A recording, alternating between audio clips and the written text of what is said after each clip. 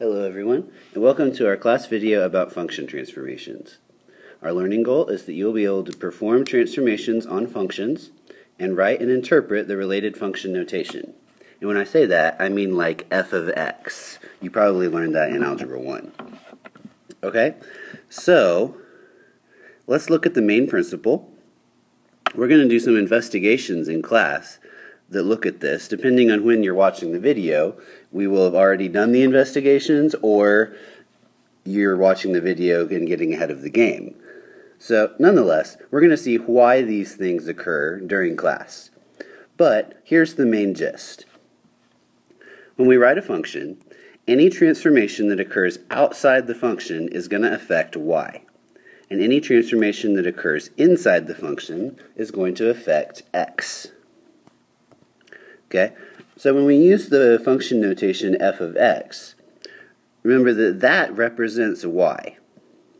The function is going to be plotted on the y-axis. And the x gets plugged into the function. Okay, so let's take a look at how this happens with reflections. Those are generally the easiest.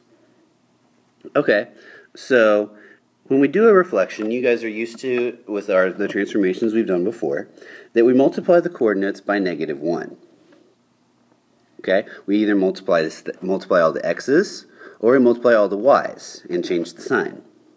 Okay, so let's look at a reflection over the x-axis. When we do a reflection over the x-axis, remember that we're changing y. The mapping that we've had associated with this is x comma negative y. Okay, so we're taking y and we're changing the sign. We're multiplying by -1.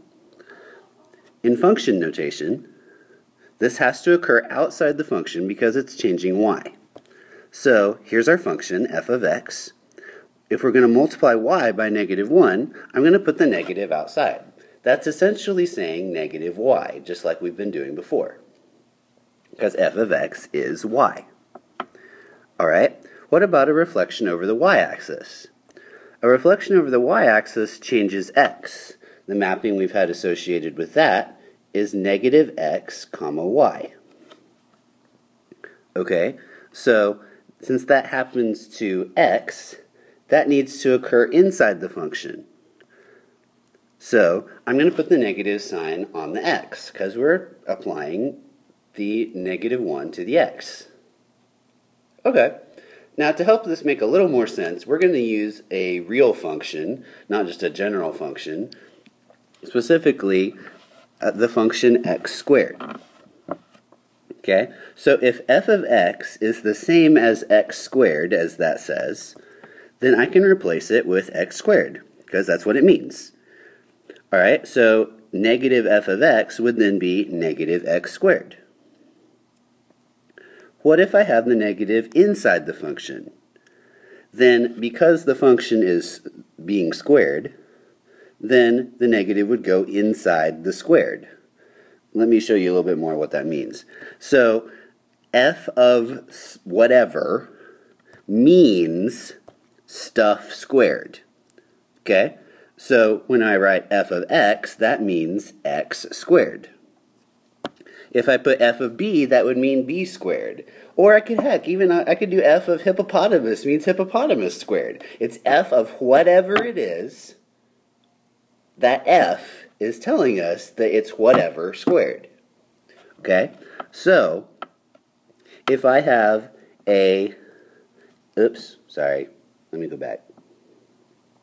If I have a f of negative x, then if I do f of whatever means whatever squared, then here's my whatever squared. Okay, we'll keep going. This will make more sense as we go. So here's what we already had. Let's look at translations. Alright, so now here's a twist on the main principle. Any transformation that affects y happens normally. But when we're talking about a function, any transformation that affects x is going to happen backwards. Huh? Well, okay, you'll see the reason why as we do the investigation in class. So we're just going to run with it for here. All right? So you'll figure out why x happens backwards. All right. So as we do these translations, we're going to do just a distance of 2, up 2, down 2, left 2, right 2, just as examples to make it a little easier. All right. So if we're going up 2, that's affecting y,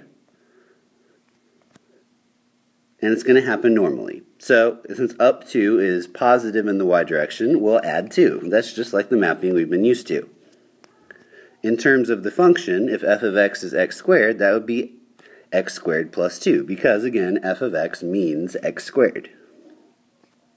Okay, so what do you think the transformation would be for down 2? Well, that would be y minus 2, so we are talking f of x minus 2.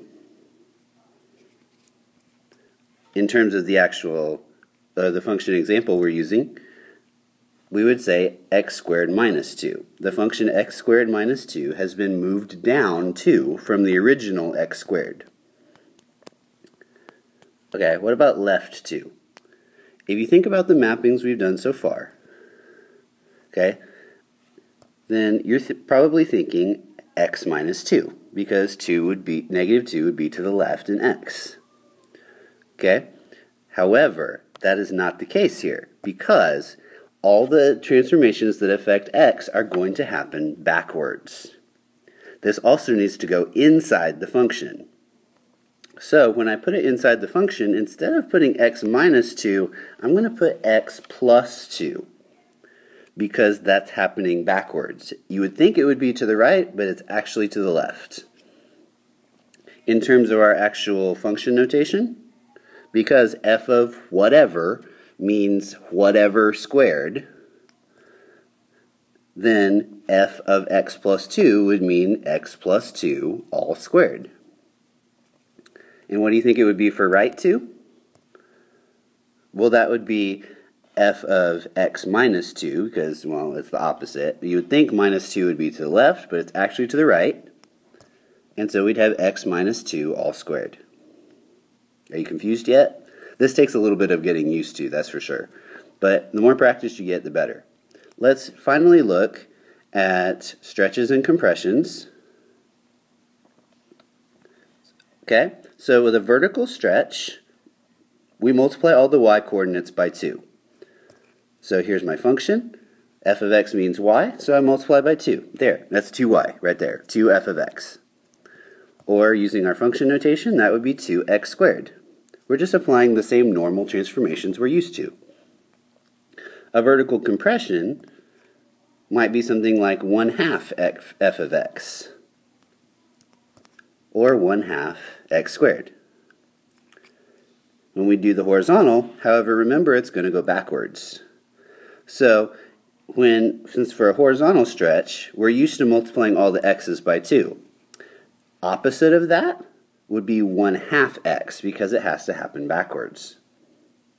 So, because all of that is inside of f, that would be 1/2 x all squared. For a horizontal compression, that would be the opposite. So since we, instead of dividing by 2, would be multiplying by 2, that's the opposite. That would be f of 2x. And we've got 2x all squared. Okay? Make sure you keep this video notes handy, because looking at the tables that we've just made will be really helpful as you're working on the practice. Okay, so with that, let's do just a few examples. Okay, so in this first example, we're told that here's our function f of x equals x squared. That's the one we've kind of been working with. So there's f of x right there. It's already graphed for us. We want to graph this new function g of x. Okay, so let's look at the things that have happened to it. The 1/2 is outside the function being stuff squared. That's what our f of x means. So since it's outside the function, we know it's going to affect y. Y is going to be changed. Since it affects y, it's going to be happening normally. So if I divide all the y's by 2, that's a vertical compression. Okay, so the 1/2 is telling us we need to do a vertical compression. Then we've also got this +2 here. That's occurring inside the function because it's inside the squared. Okay? It's inside the parentheses that are being squared. That means it's going to affect x. Okay? Now, remember, you'd think it would be 2 right because it's +2, but this has to happen backwards. So instead of moving it to the right, we're going to move it to the left. Okay? So, here we go. Oh yeah, well, so what order do I do these two things in? In general, unless there are extra parentheses added to the equation, you want to do reflections first, stretches and compressions second, and translations third. This goes along with the order of operations, really. Okay, so I'm going to do a vertical compression, which means I'm going to divide all the y's by 2. To do this, look for some key points that are easy to read off the graph, like those. I'm going to take all the y's, divide them by 2. The 0 just stays 0. The ones at 1 are going to become 1/2. The ones at a y-coordinate of 4 are going to become 2, and the ones at a y-coordinate of 9 are going to become 4.5. That gives me enough so I can draw that part of the graph. Now that I've done that transformation, I need to move it 2 to the left. So, I'm just going to move each point 2 to the left, just like that. Excuse me, those points give me enough information to draw the shape. Okay? I know that was fast, but we'll do some more examples together. There's our new function g of x. Let me put one more example in the video. So, here's a function f of x equals the square root of x. So that's a new function. Okay, it's graphed there for you. And we've got another function h of x that is based off of it. We want to know the equation.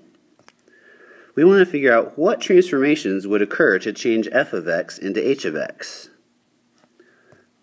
That would be reflecting over the x-axis. That would make it look like that. That gets it going in the right direction.